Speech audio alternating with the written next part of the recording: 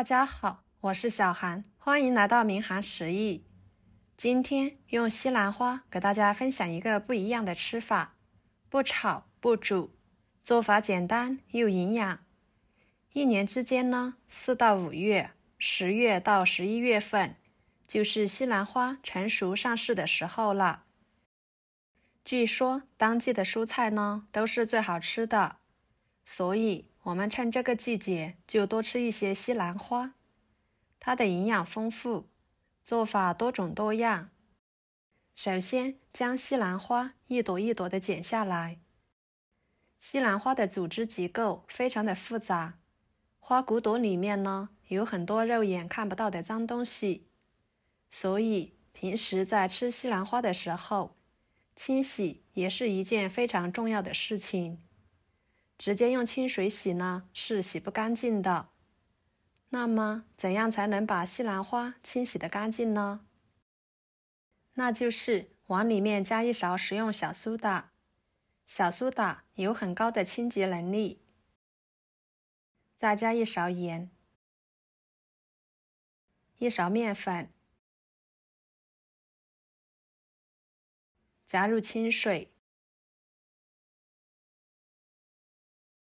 抓拌均匀，使其溶解开，给它放在一旁浸泡10分钟左右，这样里面的脏东西很容易的就被浸泡出来了。跟着将西兰花的根茎部分把外皮去掉，很多朋友都是把这部分扔了，其实这样非常的可惜。它的营养呢跟其他部位的差不多，吃起来清脆爽口。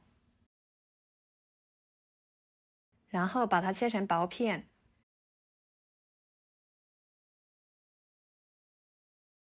再切成细丝，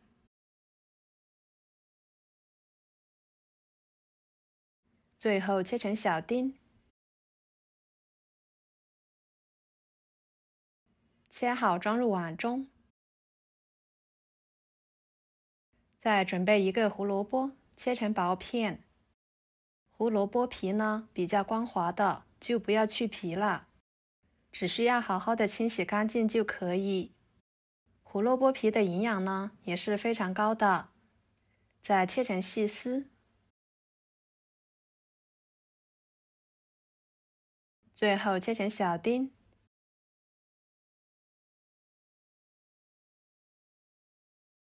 切好装入碗中。然后准备一把提前浸泡、洗干净的木耳，把它切碎。木耳也是一种营养价值特别高的食材，建议大家平时可以多吃一些。切好装入碗中。再准备一个生姜，切成片，切成丝，装入碗中。一把小葱，切成葱段，装入碗中。加入温水，抓揉抓揉，放一旁浸泡着备用。接下来准备一块猪肉，猪肉呢最好选择带有一点肥的，这样吃起来呢口感会更好，更鲜嫩。先把它切成片，再切成条，最后切成小丁。这样一会儿剁肉末的时候呢，就简单快速很多啦。再给它剁成肉末，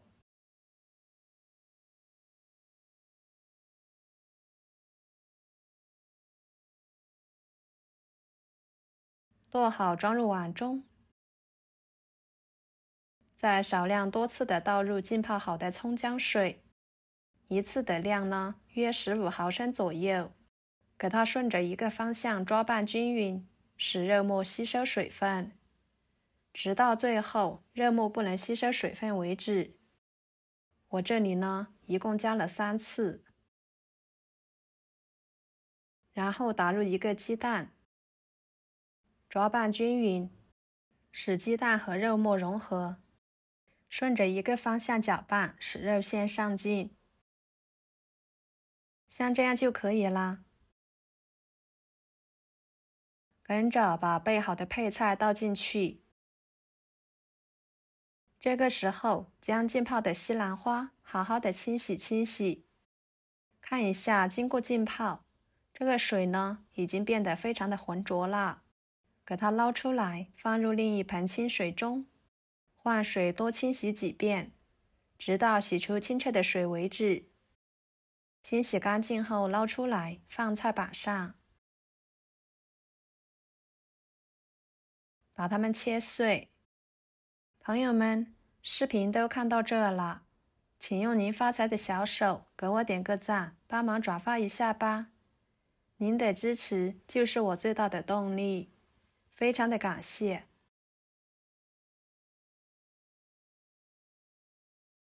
切好装入肉末中，再准备一把小葱，葱白和葱叶分开切，把葱白切碎，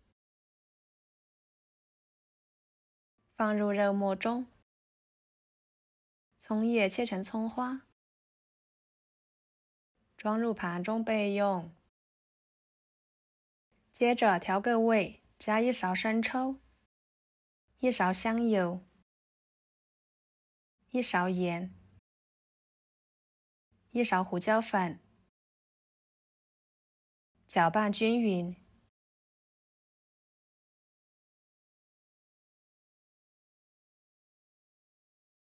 跟着准备2个小碗，打入调好的西兰花肉末馅料，不用装太满啦，再用勺子整理一下。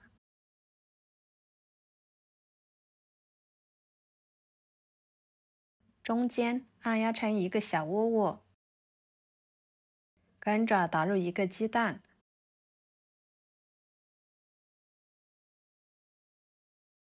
再放入蒸屉中，水开后蒸20分钟，给它蒸熟。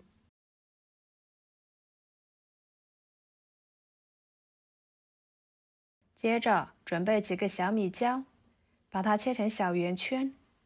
这里要是不能吃辣的，可以换成红椒。切好装入盘中备用。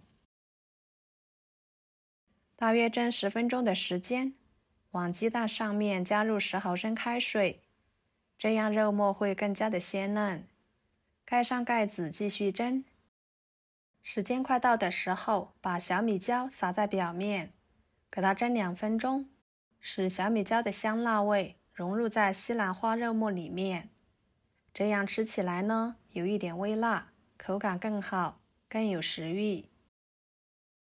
时间到了，像这样就可以啦。这个时候的西兰花蒸鸡蛋就已经熟了，取出来，撒上葱花。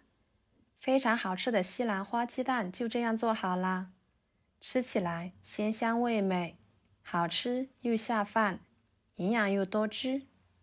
这里要是小孩吃，我们可以把小米椒换成红椒。